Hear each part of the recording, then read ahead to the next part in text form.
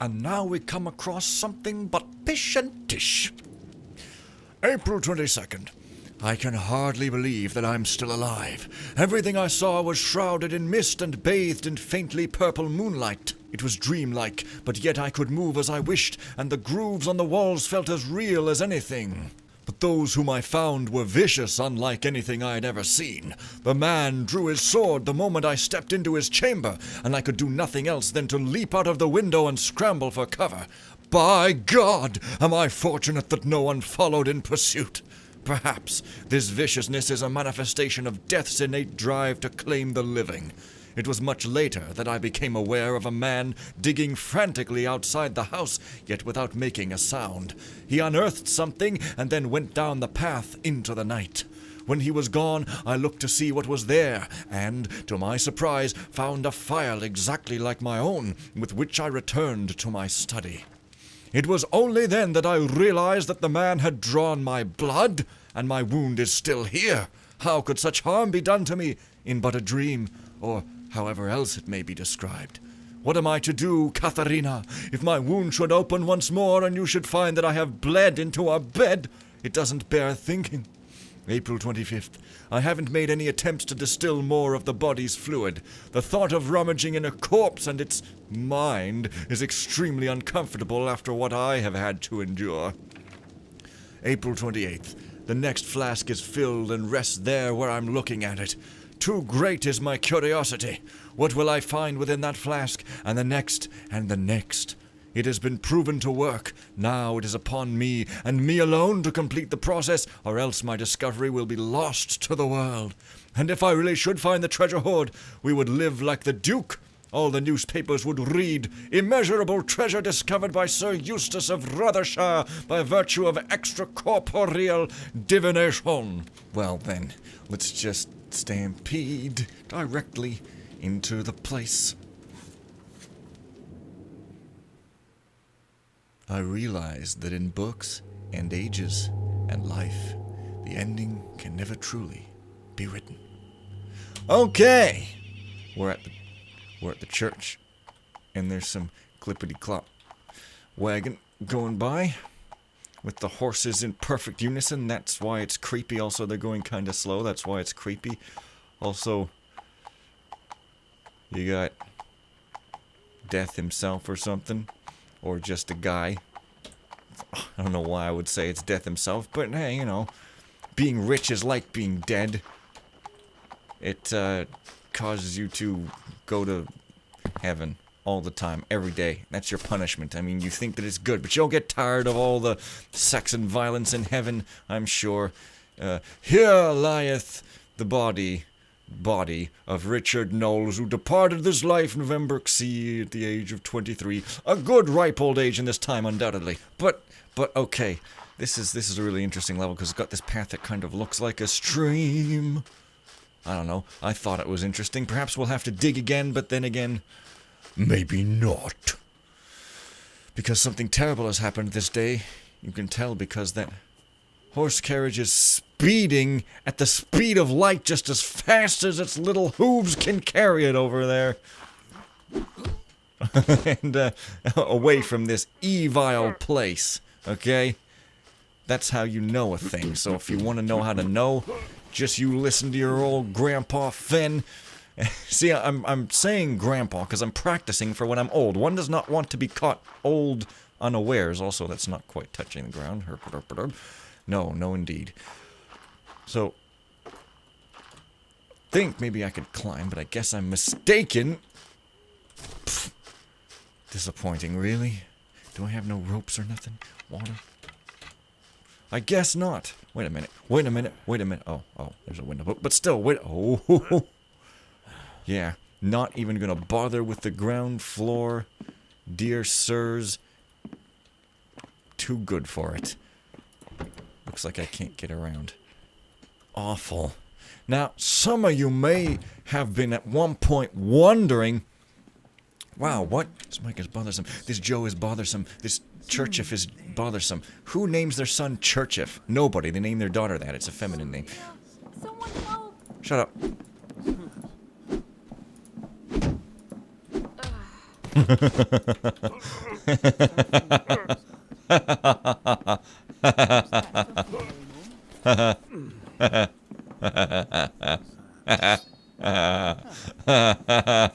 Never mind. You may have been wondering at some point, like, a thing that I'm not going to tell you, but I'm just going to... Who makes the children's... I don't know. It's a question for the ages, lady, certainly. Certainly. You need some more vitamin D. Have you obeyed me yet? I don't know. I think last time I laid the Christmassy stuff on a little thick. I don't know. I figured, you know, there's this guy going like, "Ah, you better be beaten in the name of God." And so I said God a lot. I don't know. But hey, you know, this game is not allowed to have any religion in it. It would be inappropriate. Lady, where are your manners? Harmon Smith has become Duke Nukem. What was that? No. Jesus. Anyway. Hey, what was that? You may be wondering what's the deal with these flibbledy flobbles. Okay, well, I'll tell you what the deal is. You gotta go like this or something? No, you don't. Wow, this is an exciting episode. Where's that thing that I'm thinking of? And the builder said, "Go forth now, and speak in a clear, unambiguous, easily understandable manner." And the prophet Jeremiah said... What? Anyway, that happened, I'm sure. So, in case you're interested in what happened, that's right. What? Multiple dudes walking around on the floor to only one woman walking around by the candles? Despicable? I think not. So, I think so. Oh yeah, that's right, you can put out the candles. Derp. And presumably, you know, presumably one of these Was that a noise? okay, it was changed. That's interesting. Wasn't a noise, it was a silverfish. Totally different thing, okay? A noise is a thing that you hear, whereas a silverfish is a beastly little animal that squirms about. That's funny. That must have been changed in the update. I guess I understand why you might wish to do that. Yeah. You know, when I was off camera going over here to do that silly joke I just did, and the sun was going down, my grandmama told me, buy a coat rack and the trees need never laugh at you again. Also, I didn't have to talk, so the stealth was fun and challenging, by which I mean, like, it was hard, but I could pay attention and do it, but that's why I look so, like, I don't care, 'cause I'm talking. If only people would shut their faces, Care Bears would rule the world, and isn't that what we all want? I don't pay you to think. Oh well, might as well leave that guy and drive. Did I see something? Drive. Huh, I found Oh my you. god, yeah, now you come up, don't you? I wait all day here and you don't do shit. As soon as I go down, you're like, herp. Don't worry, I can teleport. I can't believe I referenced that. That should be my new catchphrase. Pretty much is in a de facto manner. Or de facto, if you want to use bad French, because I think de facto is definitely French. But it doesn't matter what I think. I don't get paid to think. In fact, I get paid to kind of not think. What? Why, did you hear those coins tinkling in the wave? No, seriously, what the shit did I do to make... What the shit did I do to make him pull out his sword and go full running around style? Did I see something? Oh well, I do like this mission, you know, Was that a noise? I do. It's just, you know, I'm playing on Trickfacult, and boy, that's going to be quite the interesting thing in a later style place. Also, by this mission, I mean this area, but you know what I'm saying. Yes, in a later style place. Go where you're... Did I hear somebody screaming? Dada! Dada! That's a screaming. Oh, there's a window. Hey, great. Wear those clothes because you don't bathe, so you have to wear many layers, but unfortunately your face and hands are exposed. Did I see something? So, yeah, that'll teach you to look away from me. You see, the problem with having AIs who look around is that they tend to sometimes look around during times when it's not realistic. That's the problem with randomness, but hey, whatever. So, for some reason, I'm remembering all these notes. Like, where are the notes? Okay, there's one. Let's see what we got here. Wanted letter. Wanted on charges of burgling a house of God. A man who goes by the name of Nathan. Dark hair and eyes. Youthful, rugged hands. Of average stature. Worn brown clothing. 30 gold pieces. Not even as much as an inheritance. Report all relevant observations to the Right Honourable Reverend Runsley. Right Honourable Barrister. Well, having a name like Barrister does rather tend to force you into a career that you don't want to do, such as prostitution or computer technicianhood. And let me tell you, being a computer technician is a wonderful job until you actually have to do tech support. Ho ho ho, the devil farts in one's face again. Hey, actually a thing in here. But that wasn't the note I was thinking of, sadly and tragically enough. Wait. Either something was changed or I'm just forgetful again. Which might be considered more likely here, friends and brothers. Possibly sister. It's funny because this place isn't that big, is it? Maybe it's over there? Don't even remember. I was so busy reading the gospel that the gospel read me. Dang it. See, I have to say dang it, because this is a church. I can't say, God damn it, you absolute Satan thing I don't believe in. I don't believe in God, but I do believe in Satan. Just, you know, because God is just a ridiculous thing that does not stand up to logical scrutiny. But Satan, on the other hand, I mean, metal songs talk about Satan all the time, so, you know, he's real and walking among us. But nobody ever talks about God. Blink. I think my argument is not as good as I thought it was. Love this purpley ground. It's sort of got that evil purple color that in recent decade or so has come to mean evil or undead or weird spiritual shit. I mean, you think that shitting isn't spiritual, but it's extremely spiritual. Almost as spiritual as purchasing some questionably tasted statue and sticking it right in your eyeball while drinking a smoothie. Should I or should I not count that? Probably not. It's a bit borderline. Oh, wait a minute. There's a door over there. Her. Still. Let's read the gospel some more. By which, I mean, take the loot, I'm sure. You understand it's kind of similar enough for me not to have to bother with explaining to all people. See, I can't even thump that book. This is a progressive mission where you don't thump a book, I guess. Now, wait a minute though. He said going up here and not in the door in order to irritate his viewers. Is there or is there not a thing up on those rafters? I think there isn't. I don't know. I mean, there was the note. Oh, wait, there is. Oh, yeah, right. That's right. There's a rat who choked on a coin. Or a ring, which I didn't get the joke the first time I played it until somebody pointed it out like it was obvious. And I was like, oh. I understood that, of course. Or, no sneezing in church. God hates when you do that. But, you know, I shouldn't have to tell you that, because God hates when you do anything. Anything. Anything except have no fun whatsoever. Definitely the teachings of all churches, you know? I don't like to hate too much on religion. Oh.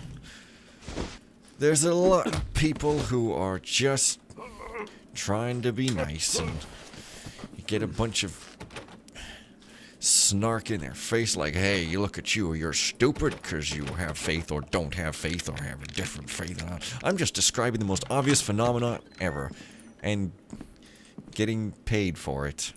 Not very much, but nevertheless, I'm sure it's some sort of sin. And once again, you pick a lock and there's nothing. but sure. Hey. I want to stuff that in my pocket. Come on, man, what's wrong with you? Letter to Reverend. Dear Reverend Breas of Ruther Abbey, I write to you asking for guidance in following God's path in the days to come.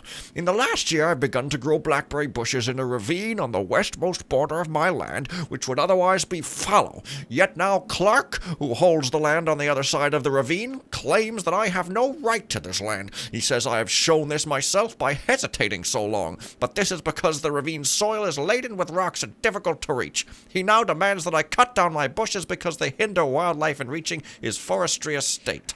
This land has been my family since the forebears settled the northwest coast. Reverend Breas, does this man speak the truth in the eyes of God when he says that I no longer hold this land? Yours in God, Alfred. This is the sort of petty day-to-day crap that bishop, priest, reverend, revered type people have to deal with, I'm sure. And wait, that was it?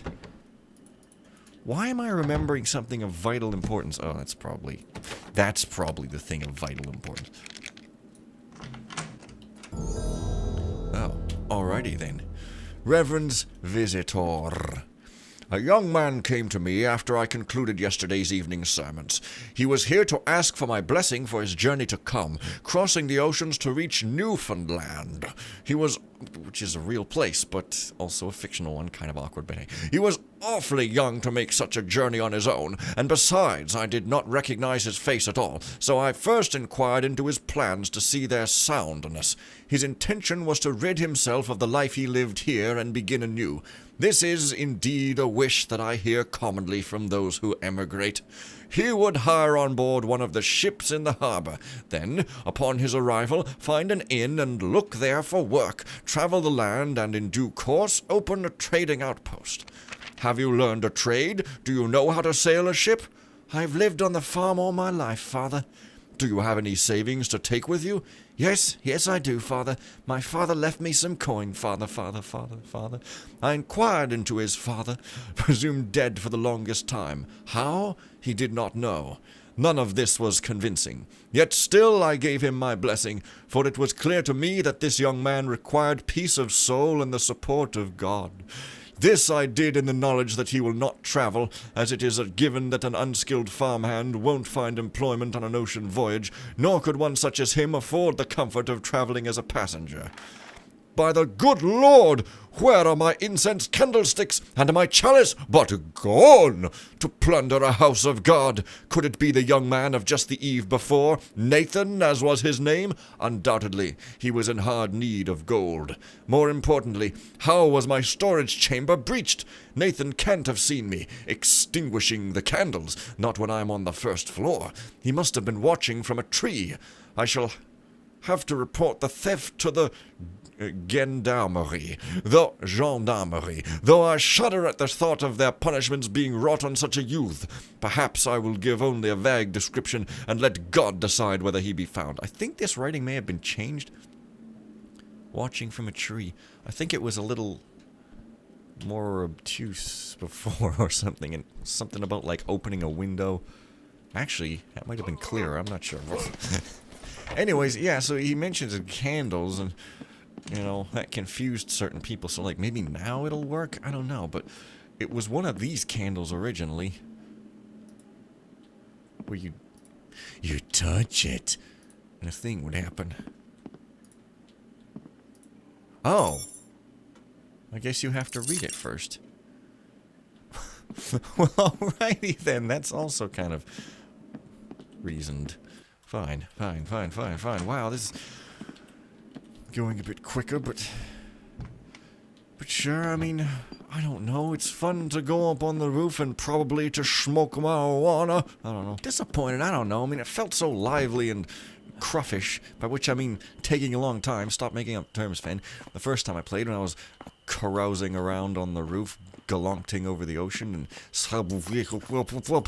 it's not being insane, okay? It's called speaking in tongues. It's extremely spiritual. You might even call it ultra spiritual. I always thought speaking in tongues meant speaking in another tongue, as in like another language, like French. but apparently not.